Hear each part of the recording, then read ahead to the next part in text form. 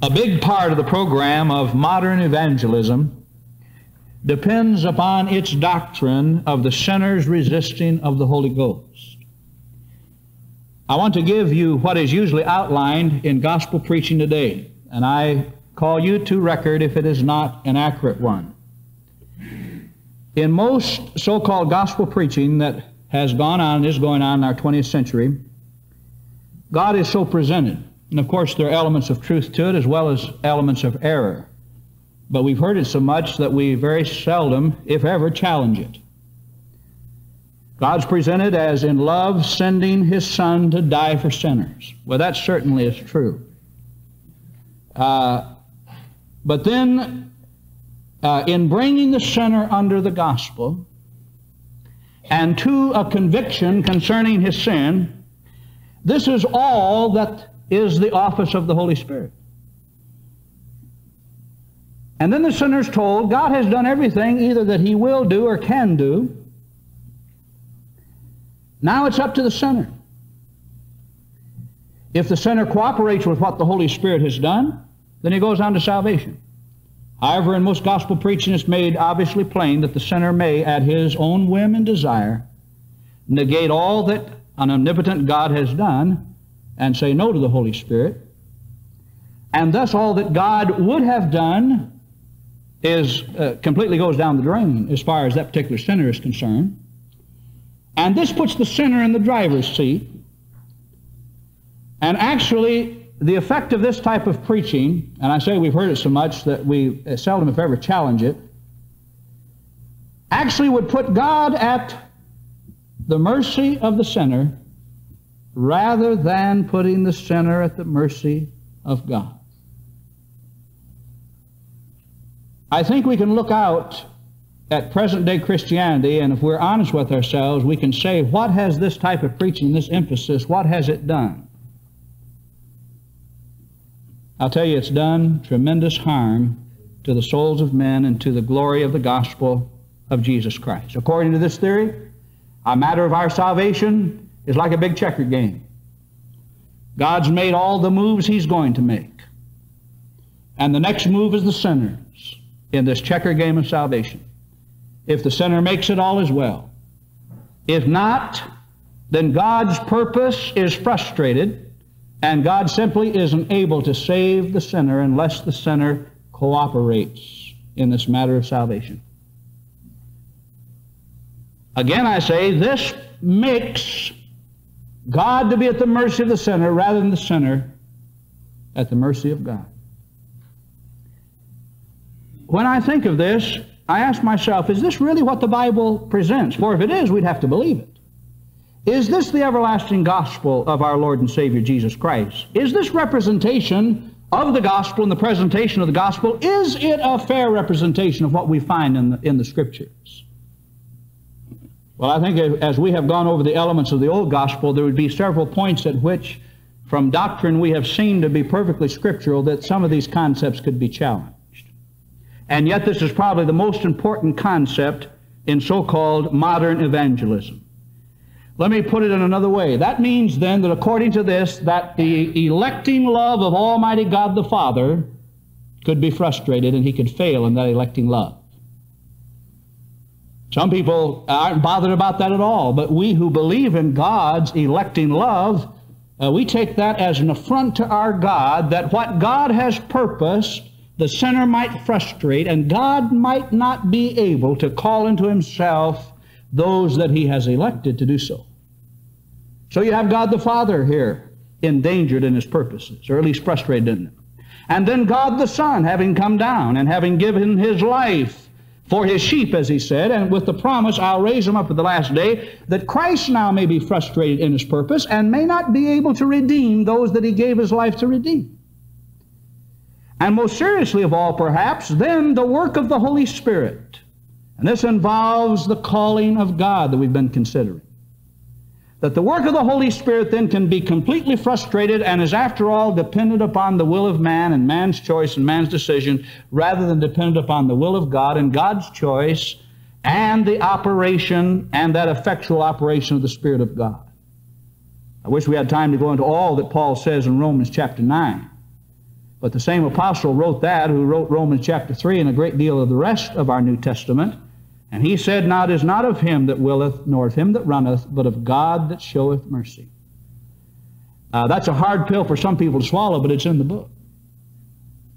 And even the evangelical Gospel of John, when he's in the very context of talking about as many as received him, to them gave he power to become the sons of God, even to them that believed on his name, goes right on in the next sentence and says, "Which were born not of the flesh, nor of the will of the flesh, nor of blood, nor of the will of man, but of God." Now that's quite plain and conclusive. And yet, what about this business of resisting the Holy Spirit? For I read it here in Acts chapter 7. There are other verses of Scripture like unto it. And it is an honest question. In what sense, then, may it be said that people may resist the Holy Ghost? What can the sinner do in relationship to the Holy Spirit's operation? Our two verses that we took as text naturally divide the subject for us. Number one, how it is that man may resist God. And here in the person of the Holy Ghost, I take it for granted that you believe the Holy Ghost to be God. I do. He's not an it or an impersonal force. He is the third person of the Trinity. He's God. Secondly, how it is that a man may not resist God. For I find Paul saying or asking the question, of course, not expecting an answer. The answer is obvious. Who hath resisted his will? And the will there means his intended purpose. Now, before we get into the subject any further, that's just merely a few introductory remarks. There are some general observations about these two verses of Scripture, and we will cover others that I want to make, and I think you ought to be aware of. When Stephen said, "Ye stiff-necked and uncircumcised in heart and ears, ye do always resist the Holy Ghost," it's interesting to note what the word resist is. Now, often in our English Bibles, what is the same word in the English, when you check it in the original, it's a different word altogether. And when Paul said, "Who hath resisted his will," though it's both resist in the English, there are two different words altogether. In the first place, when Stephen said, "You do always resist," the word that he used means literally to fall against. You are always falling against the Holy Ghost. The word picture is someone falling against some great object that's moving his way, and in protest he flings himself against it. I might go out here in the street and a big truck may be coming, and I say, "You've got no business coming down my street, I live here," and jump out in the front of that truck and throw myself against it. I am resisting that truck. But I want to ask you, what's going to be the consequence of such resistance? I am falling against the truck. I'm throwing my entire being against it. With all of my determined will, I'm throwing myself against the force of that truck. Of course, obviously, what is going to result is that I'm going to be destroyed. If that truck is stopped at all, it's not because I stopped it. The driver may see me, hit me, throw on the brakes, and may stop, but my throwing myself against it is not going to stop a truck. Stephen said, "You'd always throw yourself against the Holy Ghost. As your fathers did, so do you." By the way, I call your attention to another fact you ought to know. This is the only place in Scripture this word is used. It's never repeated again. It's found once here and never again in all the Scripture. Now, when the Apostle Paul asked the question, which actually is a statement of fact, "And who hath resisted his will?" The word there, that's the same in English, is this in the original. It means not to throw yourself against, but it means to stand against. Who hath stood against his will? Now, the idea here is as a dam stands against the water to contain that water and to hold it back, who has so stood against and held back the intention and purpose of God? And of course, to ask a question like that is to answer it. The answer is obvious. No one has. There is not a force in this universe great enough to stand against God. And if you say that there is, be it one man or many men, then you must deify that man and worship him rather than God. And I think when we think about it, as we shall in the course of this message tonight, the reason the Apostle Paul answered the question is to show the obvious impossibility of it. Who has stood against as to contain and impede the will, that is the intended purpose of God? No one. Who has thrown themselves against that purpose, thus being destroyed by their so doing? A good many. You do always throw yourself against the purpose of God, against the Holy Ghost here in particular. The same English word, but in completely different meaning when we come to the original language. And I call your attention to this, that the Holy Ghost gave this in the original language, not in the English. You'd always resist the Holy Ghost. You're all the time throwing yourself against the Holy Ghost. But who hath resisted? Who hath stood against so as to prevent or even slow down the intended purpose of God? Well, to answer that question, or to ask it is to answer it. Now, the important thing here, and by the way, I'd like to say this, Scripture always explains itself if we'll let it. But a lot of people, and I'm one of those, I'm reluctant sometimes to let Scripture explain itself. A lot of times I'd rather take my explanation into the Scripture. But this Scripture, like all of the Scripture, should be taken in its context. Notice what it says. Look at it, will you? Ye do always resist, throw yourself against the Holy Ghost, as your fathers did, so do you. Now the obvious question then to ask is, how did their fathers resist the Holy Ghost? For the way their fathers did, they're doing the same thing. We don't have to wonder what he's talking about. Stephen very plainly tells us what he's talking about. Just like your fathers resisted the Holy Ghost, in that same manner you do always resist it, but not in another manner. And he tells us here very plainly how that their fathers did resist the Holy Ghost. He goes on to say, which of the prophets have not your fathers persecuted? And they have slain them which showed before the coming of the just one. And they've even betrayed and murdered the Messiah when he came. And they received the law at the disposition of angels, but they didn't keep it. That's how their fathers threw themselves or resisted the Holy Ghost, and that's how they're resisting it as Stephen is speaking to them. All right, how did their fathers then, other than those general statements, how did they? Well, turn over to 2 Timothy chapter 3, and we'll find another instance that ties in very naturally with this. We're not stretching the point at all. I think when you read it with me, you'll see how naturally it falls in. It would do you well to read the entire sermon. He gives a brief history of Israel from Abraham all the way down, emphasizing particularly the ministry of Moses. If you've read the 7th chapter in Stephen's sermon, you know that's true. Because Christ was a prophet like unto Moses that was to come. Now Paul, speaking of what's going to be in the latter days, verse 1, he says, this know also in the latter days perilous times shall come. All right, Paul, what's it going to be like? He says there are some in verse 7, ever learning, never able to come to the knowledge of the truth. Verse 8, he says, now as, did you notice that?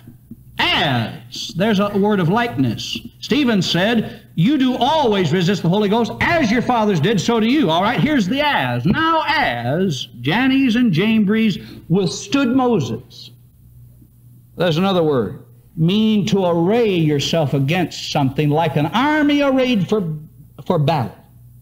In other words, they become now the enemies of Moses and what Moses stands for, and they array themselves to do battle against Moses, which they did. They withstood Moses. That is, in another sense, they resisted him. So do these resist what? Look at it. What do they resist? The truth. All right. Did Israel resist the truth? Yes. When they received the law, which was an embodiment of truth, they didn't keep it. They threw themselves against it and did not keep it. thus destroying themselves. But let me ask you something. Did they destroy God's law? I think it was Lester Roloff I heard say something that's very true. He said there's no such thing as a person breaking any of God's laws. And that's true. He said many have broken themselves on God's law, but nobody breaks God's law. That is, effectually, that's true. You may throw yourself against it, and like those Jews, you resist the Holy Ghost to your own breaking, but brother, the law is still there, in spite of all that men have done. All right, they resisted the truth. May men resist the truth? Israel resisted the truth. They were given the law at the disposition of angels, and they didn't keep it. They threw themselves against it. You that know your Old Testament, you know that they did. They were stiff-necked and rebellious. Stephen said to him, "You're uncircumcised in heart and in ears." My, how they resisted the truth. How they resisted the man of God in the person of Moses. And not only Moses, Stephen could ask them, which of the prophets didn't your fathers stone? How may men resist the truth? They may resist. Or how may they resist God or the Holy Ghost? They may resist the truth that is being declared. They may, like Jannes and Jambres, resist the servants of God. They did to Moses. So also do these resist the truth. Men of corrupt minds reprobate concerning the faith. Well, look what it says in verse 9. But they shall proceed no further, for their folly shall be manifested unto men, as theirs also was. Brother, God opened up the earth and swallowed this bunch that stood against His truth and stood against God's man. Yes, they threw themselves against God's truth, but did they stand against it? No. Their folly didn't proceed very long, though they threw themselves with all of their might in the fury of their will against God's truth, God's man, and God's purpose. That very plainly is how these Israelites resisted the Holy Ghost. As your fathers did, so do ye. He goes through in his message here, and he shows that though they resisted the truth, though they resisted God's true oracles, look at verse 38, back in Acts chapter 7. This is taken from the sermon he just got through preaching. This is he that was in the church in the wilderness, with the angels which spake to him in Mount Sinai, that is Moses, and with our fathers, who received the lively oracles to give unto us. Israel received the oracles of God, including the law and all the tabernacle and the order of sacrifices. You say, did they resist those oracles? Oh yes, over and over and over again. They threw themselves against all that God was saying to them, all that God was doing through those oracles, all that God was doing through His messenger. But now let's go back and stay here in chapter 7 just a little bit, and let's look into the context, and let's ask ourselves, did these men, did they frustrate any of God's purpose as they resisted the truth? As they withstood Moses, did they spoil or mess up God's program? As they would not hear the law and the holy oracles of the law, did they mess up God's plan? Well, let's see if they did. Look at verse 6 and 7 of this chapter. Chapter 7 of Acts. God spake on this wise. Now He's declaring His plan. That His seed, that is Abraham's here, should sojourn in a strange land, that is Egypt, that they should bring them into bondage and entreat them evil 400 years. And the nation to whom they shall be in bondage will I judge, said God, and after that shall they come forth and serve me in this place. Now God said that 400 years before it all came to pass. Now in throwing themselves against God's purpose, did they change this? Were they able to change God's program? Were they able to keep Israel from being in bondage 400 years? That's what God said they were going to be. And did they change the purpose of God? God said, I'm going to bring them out with a mighty hand, and they're going to serve me in this place. That is where Abraham was a stranger. They're going to own it and serve God there. Now, they always threw themselves against God's truth, but did they change God's plan? Well, look at verse 9. And the patriarchs, moved with envy, sold Joseph. There they were, resisting the Holy Ghost, throwing themselves against the truth of God. Joseph was God's chosen vessel. The brothers got mad at him and sold him into Egypt. What'd they do it? Out of envy. That's sin and hatred. But what did they accomplish by it? Don't you see? They only eventually got Israel down to Egypt, where God 400 years had said He was going to put them. Did they mess up God's program? Well, it doesn't look like it yet. Let's go on just a little bit further. Look at verse 14, the same chapter. Then sent Joseph and called his father Jacob to him, and all his kindred, 75 souls. So Jacob went down to Egypt and died. Sounds like God's plan's working out pretty well, in spite of all of the resistance of men, doesn't it? God said, I'm going to send you down to Egypt. You're going to be there 400 years. Well, they threw themselves against Joseph. They threw themselves against God. You know the life of Jacob. You know the life of these patriarchs. Some of them very sordid. They were resisting the Holy Ghost. They were throwing themselves against God's truth and God's men. Were they changing God's plan? For Paul said, who hath withstood His will? Well, so far we see obviously not. Look at verse 17. And when the time of the promise drew nigh. What promise? Well, we read about it. I'll bring you out. After 400 years, I'll bring you out, and you're going to worship me in this place. When the time of the promise drew nigh, which God has Abraham, there's God's will, His purpose, His intention. The people grew and multiplied in Egypt, and then look at verse, 17 we just read, in which time, verse 20, Moses was born, and even you'll find a little bit further on down that Moses was their deliverer. Look at verse 25. For he supposed his brethren would have understood how that God by His hand would deliver them out, but they understood not. Look at there. They're throwing themselves against God's truth and God's man again.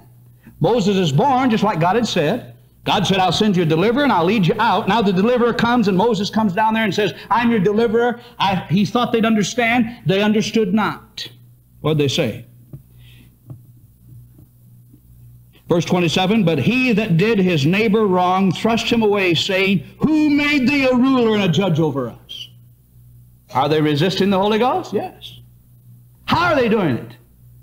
By resisting God's man, Moses. He's the deliverer. And they say, who made you a judge or ruler over us? Are they throwing themselves against God's truth? Yes, they most certainly are. All right, let's see. Are they messing up God's plan? Verse 30. And when 40 years was expired. And now let me ask you, look up here. Do you believe that God's program was delayed 40 years by their action? Huh? I just throw that out as a rhetorical question. When 40 years was expired, they appeared to him in the wilderness of Mount Sinai. There appeared to him in the wilderness of Mount Sinai an angel of the Lord in a flame of fire in a bush. There's the burning bush. Moses is out of Egypt in the backside of Midian's desert. I bet he thought he'd never see Egypt or Israel again. He had 40 years to say, you know, God was going to make me a deliverer, but I guess they resisted and messed up God's plan. The voice of the Lord came unto him, saying, I am the God of thy fathers. Look at there, tying him back in with Abraham and Isaac and Jacob. Moses trembled. God said, put the shoes from off of your feet. And look at verse 34. I have seen the affliction of my people which is in Egypt. I have heard their groanings, and am come down to deliver them. They told Abraham 400 years before, when they're down there 400 years, I'm going to send you a deliverer, and I'll bring you up, and they'll worship me in this place. Didn't it? They resisted in throwing themselves against Jacob. They resisted in throwing themselves against God. They resisted in throwing themselves against Moses. But God said, I've heard the groanings, and now I will send thee into Egypt. And now, look, even Moses refuses. He got his excuses, you see. But God says in verse 36, He brought them out. You see that? Did they mess up God's plan? Did they change His intention? For who hath resisted His will? Are they throwing themselves? Are they willingly cooperating with God's will? Well, of course they're not. No more than sinners do today. They are foolishly throwing themselves against God. Are they changing God's program? It wouldn't seem so from this, would it? And this is the context of the message where he says, you do always throw yourself against the Holy Ghost. As your fathers did, so do you. Are you seeing how their fathers did? He brought them out after they had showed wonders and signs in the land of Egypt and the Red Sea and in the wilderness. And he not only brought them out, if we read further, we'd find that through Joshua, he brought them in, and they ended up in that land where God said they would. Now, while Moses had them out there in the wilderness, did they resist? I'll tell you they did. If you know your Old Testament, they did. They got out there, and Moses went up to get the law on Mount Sinai. They hadn't been out there so long. What'd they do? They came to Aaron and said, you know, we don't know what's happened to this Moses fella. He's gone. Pastor went off to revival meeting. We're going to get us a new leader. Don't know what happened to him. Make us gods. And they made a golden calf and they fell down and worshiped him, didn't they? Were they throwing themselves against God and against His oracles and against His truth? Yes. Did they change God's plan? Brother, they stood, after all, in Canaan's land, just exactly where God said they would stand. For who hath resisted His will? That is, His intention, His decreed purpose is not resisted, not stood against. No man, no group of men, no race of men can keep back what Almighty God has decreed to come to pass. And if you don't see that there, I don't think you're reading Acts chapter 7 with me. And this is in this very context that he said, you do always resist the Holy Ghost. Now, why do we want to take that up and run off with it as if it weren't right here in this chapter, you see? But the fact of the matter is that it's right here in this chapter. Let me show you something else. God had said to Israel that Christ should come of that nation. Look at verse 37 here in this chapter. This is that Moses which said unto the children of Israel. Now he said this by divine inspiration. A prophet shall the Lord your God raise up unto you of your brethren, like unto me, him shall ye hear. Did they resist the Holy Ghost? Did they resist His truth and His oracles and His prophets? Yes. Stephen could say, which of these prophets haven't you stoned? They all spoke of Christ and they stoned them, don't you see? Did they frustrate God's purpose? He said, I'm going to raise up a prophet like unto Moses, and the just one is going to come of Israel. Not of another nation, but of Israel. He's going to come in the fullness of time. Well, look down at verse 45.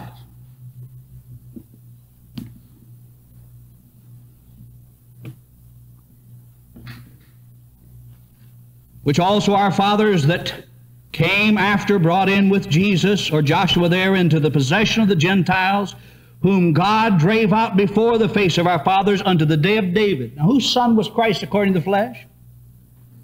David's. Of course he was. He is of the house and lineage of David. All right, so the nation survived all of the resistance until David, because God had said to Moses, I'm going to raise a prophet up like unto you, out of the house of David, and David comes along. Did they resist David? Did they resist Solomon? Did they resist so as that God had to drive them out of the land? Yes. First the 10 northern tribes, then Judah went into Babylonian captivity. But you know what? According to the prophecy of Daniel, God got those Israelites regathered back into the land so that when the fullness of time was come, in spite of Israel's apostasy and her idolatry and the fact that she was so resisting that God drove her out of the land, when God's time got ready, Israel was back in the land, and He could send the Holy Spirit down to Mary of the house of David, and could conceive in her womb of the Holy Ghost this prophet who was like unto Moses. And he arranged with Caesar to have a taxing take place so that they would leave from Nazareth, where they were living, and go down to Bethlehem, where the prophet said Christ was going to be born. Did they throw themselves against God's will? Did they resist the truth and the messengers? Did they resist the oracles of God? Yes. Did they defeat or frustrate God's purpose? No, in case it's news to you, Christ was born right on time. He was a prophet like unto Moses. He was born of the house of David. He was born in Bethlehem.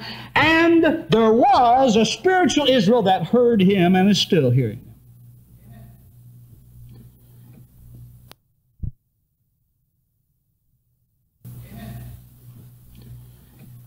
As your fathers did, so do you. Are men still doing this today? Yes, they are. Ministers of the gospel may be resisted. I read in Acts chapter 13 and verse 8. Elymas did this. As Paul preached, he withstood them. The truth of God may be resisted. We find that Paul said in 2 Timothy 3:8, these are men of corrupt truth who resist the truth. He said there to Elymas, in Acts chapter 13 and verse 10, he said, you're perverting the truth of God. And he was. You say, may ministers of the gospel still be resisted? Yes. You may resist me. You may resist what I teach and what I preach. But may you resist the purpose and intention of God? You won't get that job done any more than Israel did, or any more than Elymas did. For he was blinded and his resistance came to an end. He threw himself against the truth to his own destruction. Did it stop the gospel? Did Paul say, well, now, I'm sorry. I didn't know that preaching was going to cause opposition. I think I'll just go home. I'm sorry, Mr. Elymas. No, he wasn't quite of that temperament, was he? I'm not too much of that temperament myself. Resistance is sort of like saying sick 'em to a dog to me. I don't like it. I'd rather everybody agree with me and love me like my mother did, but I found out a long time ago they just ain't going to do it. And Abraham Lincoln said, you're not going to chop wood without having some chips. And it's true. I found it to be true. My friend, let me tell you this. It is not a light matter to resist a God-called, gospel-preaching minister of the gospel. You may do it, but that is no light sin. You will throw yourself against such a minister to your own destruction. I don't say whether it's me or some other. For we stand in Christ's stead beseeching men to be reconciled to God, and you'd better be careful how you play fast and loose with God's men. Whether that preacher be myself or some other man. Men may resist the truth and God's ministers. I find in Romans chapter 13 verse 2 that men may resist human magistrates who are God's ordinances. But again, to their own destruction. We ought to keep the laws of the land because they are as ordinances of God. And to resist them is to resist God. Men may do this. They may reject God's counsel for themselves. Luke chapter 7 verse 30. Let's look back there just a minute.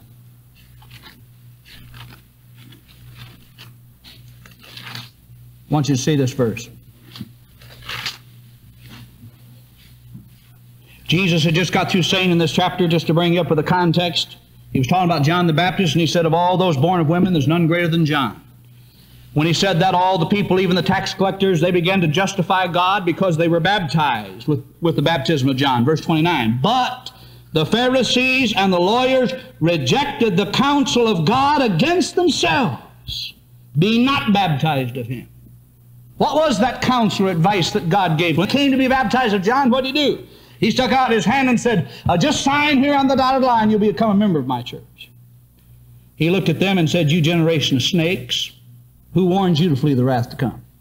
Bring forth fruit meet for repentance, and then you may talk to me about baptism. But as you are in your sin and your unbelief and your hypocrisy, get away from here. And they rejected the counsel of God against themselves. They threw themselves against it. All their life they weren't satisfied until John was dead. And then they threw themselves against our blessed Lord until they had him crucified. But let me ask you, did they frustrate God's purpose in John the Baptist? Not in your life. Did they frustrate God's purpose in Christ? We're going to consider that more particularly in a moment. Men may throw themselves against the Holy Ghost, against its ministers, against its truth, against the gospel, against the counsel of God, against themselves, and thus they oppose themselves. That phrase is used twice over in the English Bible. Men oppose themselves when they resist God's truth. They oppose themselves when they resist God's ministers. They oppose themselves when they resist God's ordinances. They oppose themselves when they resist God's counsel. But they do not change that counsel any more than these Pharisees did. God did not change His mind about them when they did that. They were still a bunch of snakes.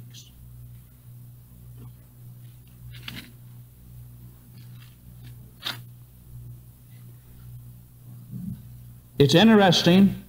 If you don't believe me, check it out. I told you that in Acts chapter 7 here, you do always resist. That's to throw yourself against. The word that Paul used in Romans 9 is to stand against, so as to withhold God's purpose. Men are said to stand against God's truth and God's ministers and God's oracles, but you can search this Bible through, my friend, and you'll not find one place where any human being is said to stand against Almighty God directly, either Father, Son, or Holy Ghost. Because that's an impossibility. Mortals are not capable of doing that. And you say, why aren't they? Because God is God and mortals are mortals. That's why. Well, what about the matter of Christ's personal rejection? He's God. All right, let's consider that for just a moment. In doing so, turn to Matthew 23.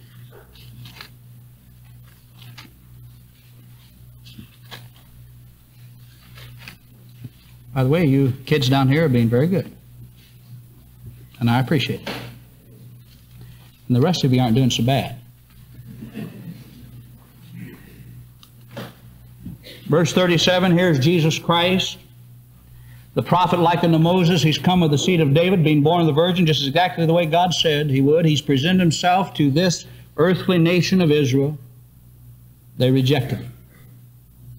As they had said to Moses long ago, who made you to be a ruler or a judge over us? That's exactly what they said to this prophet likened to Moses. And they said, who says you're the Messiah? And they rejected Him. They resisted Him and threw themselves against Him all of His ministry. And finally, they publicly will reject Him and say, let Him be crucified. They'll take Him out to Golgotha and put Him to a tree. And here the Messiah stands and looks over Jerusalem and says, oh, Jerusalem, Jerusalem, thou that killest the prophets. Sounds almost like Stephen, doesn't it?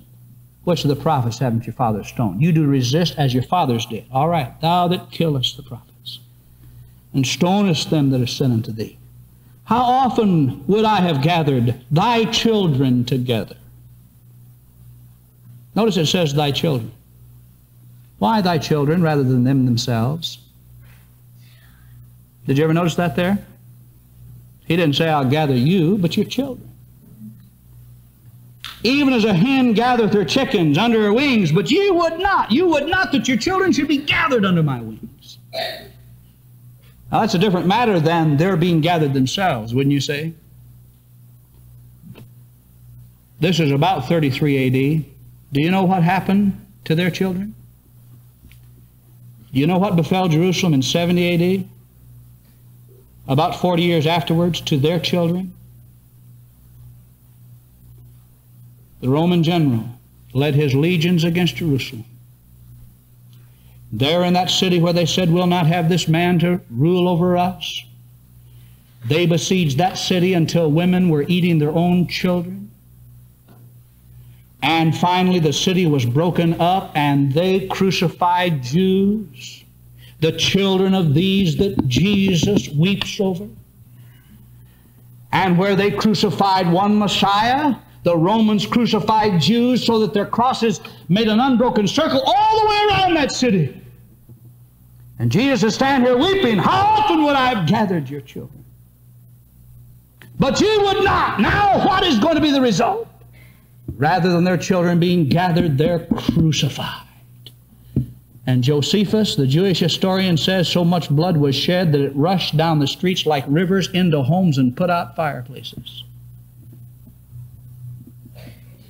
Did they throw themselves against the prophet of God? Yes. To their own terrible destruction and that of their children. For they said, let his blood be on us and on our children, didn't they? I wonder why they said that. Jesus said, I would have gathered thy children together. And he said, behold, your house is left unto you desolate. And has it not been so? For I say unto you, you shall not see me henceforth, till ye shall say, blessed is he that cometh in the name of the Lord. And they haven't said that yet. You say they're back in their city, and they are. They're back in their land, in all the unbelief and desolation spiritually that you can imagine. You say, what's going to happen to their children? The only thing that can happen to them until they say, blessed is he that cometh in the name of the Lord. Further desolation, destruction, misery, and woe. It's never been any different. No wonder he weeps. What Jerusalem was this? The one where the prophets were, and yet they stoned the prophets. The one where King David once reigned, and yet the greater son of David is rejected. But though they received this call nationally, and nationally they could have been spared that terrible desolation had they received the Messiah. But I want to ask you that know your Bible and have an open Bible for you. The Jews, in rejecting Christ and crucifying him, did they frustrate or mess up God's intention?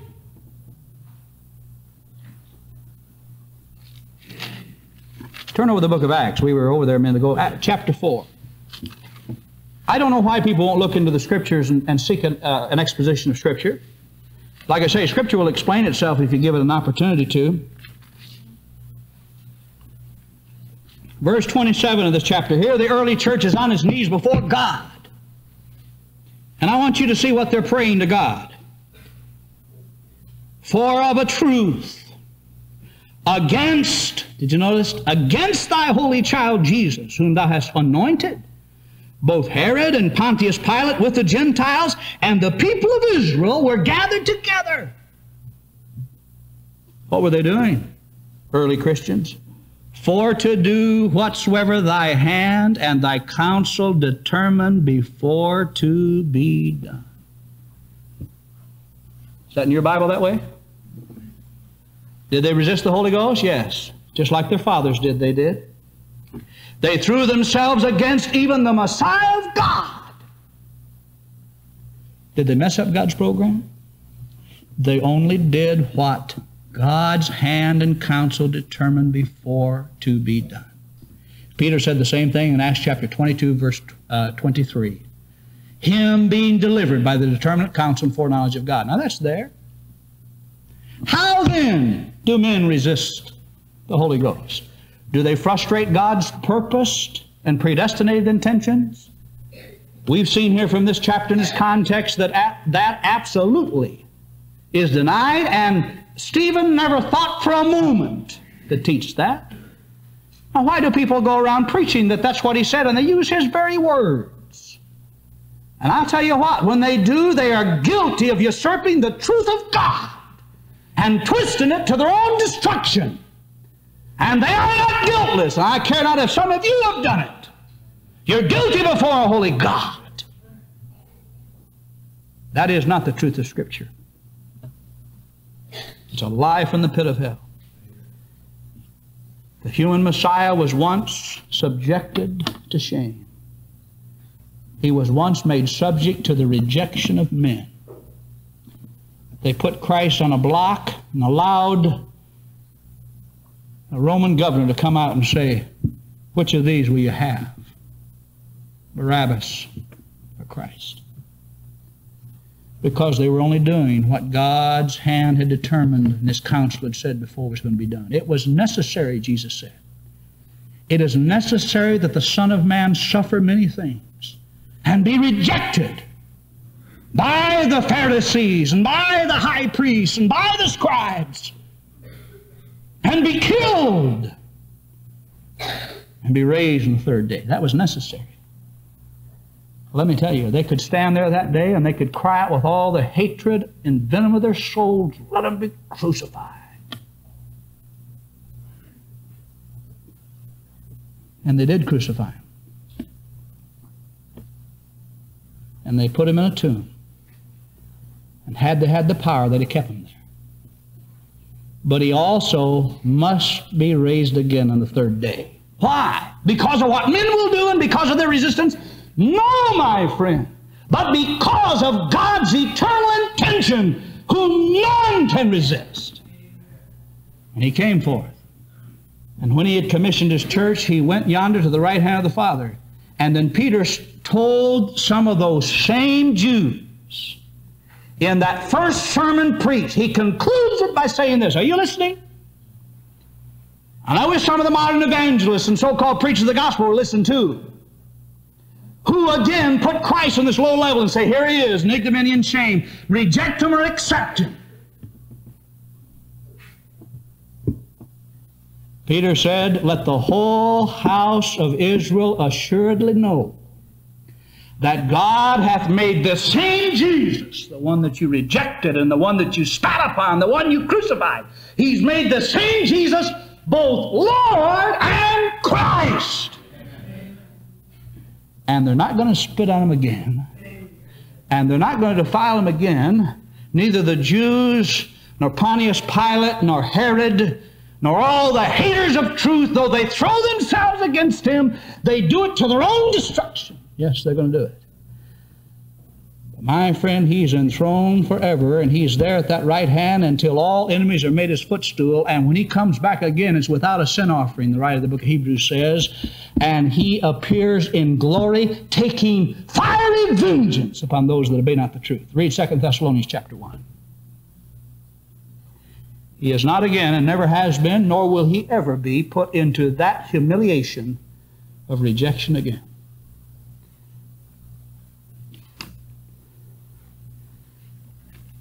I hope this will clarify, for it is, I believe, a faithful exposition of what a person may resist and how he may resist the Holy Ghost, and also how he may not. Who hath resisted? Who has stood against so as to impede or hinder God's will? That is his intended purpose, Paul would say in Romans chapter 9 and verse 19. Any of God's will of intention or decreed purpose will not be resisted by man or anybody else.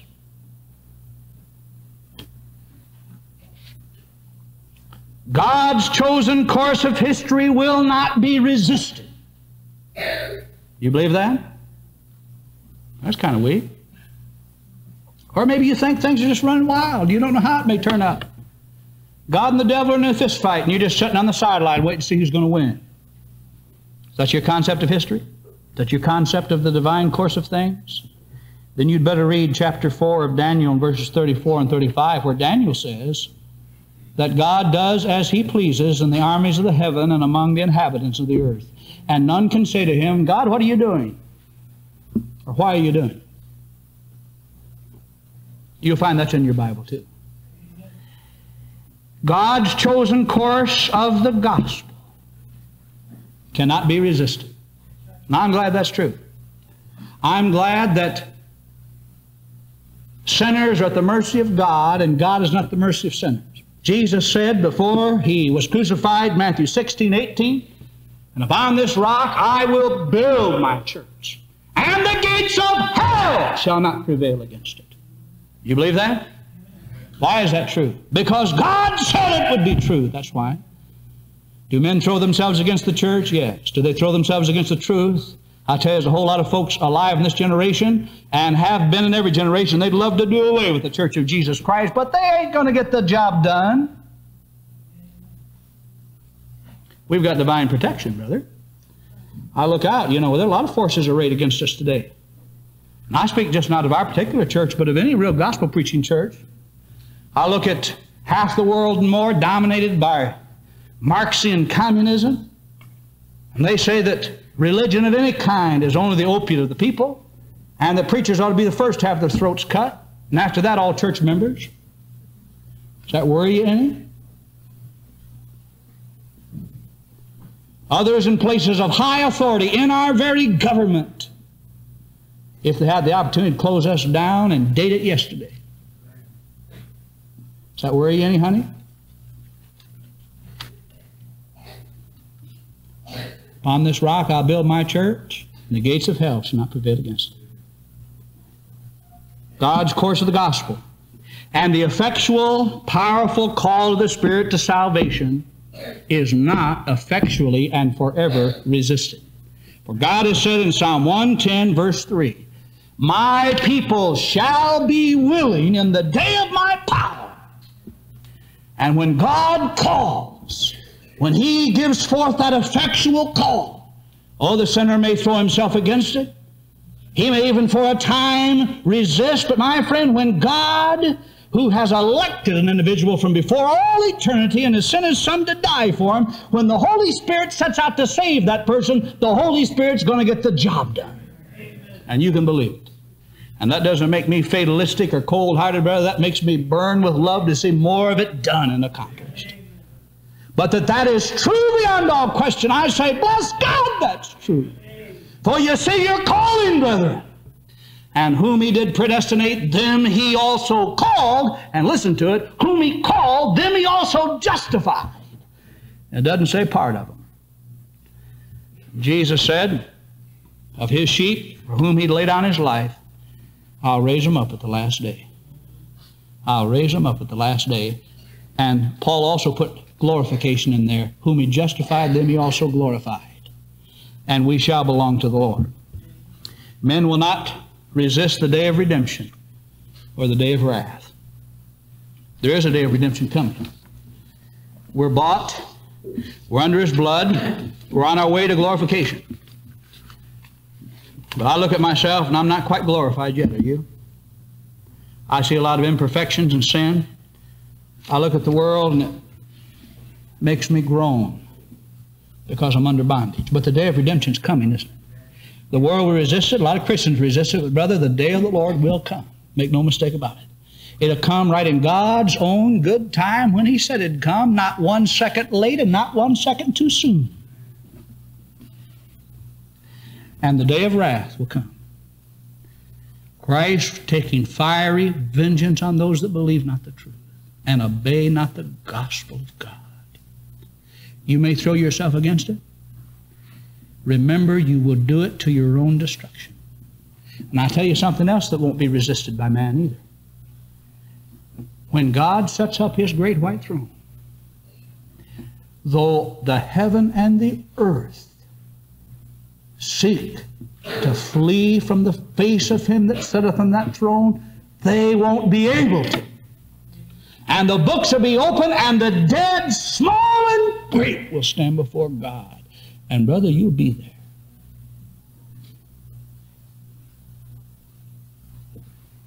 And when God says, depart from me, ye workers of iniquity, into everlasting fire, you won't resist that either. And you will be cast into eternal hell. Men would resist all those things if they could. But though it's true of too many, you do always resist, throw yourself against the Holy Ghost. As your fathers did, so did you. You may resist God's truth. I have an idea some of you are. You may resist God's ministers. You are and have and maybe will continue to. You may resist God's ordinances. But my friend, you will not resist that hour when God calls you into account. And you'd better flee the wrath to come. And it's coming. And you'd better make your peace with God, for you are shut up to God's mercy. And whatever you may think, you're not in the driver's seat. But you know, I'm glad I'm not. Some people would rather be. I wouldn't rather be. My friends, if I know my heart, if I could change it, I would.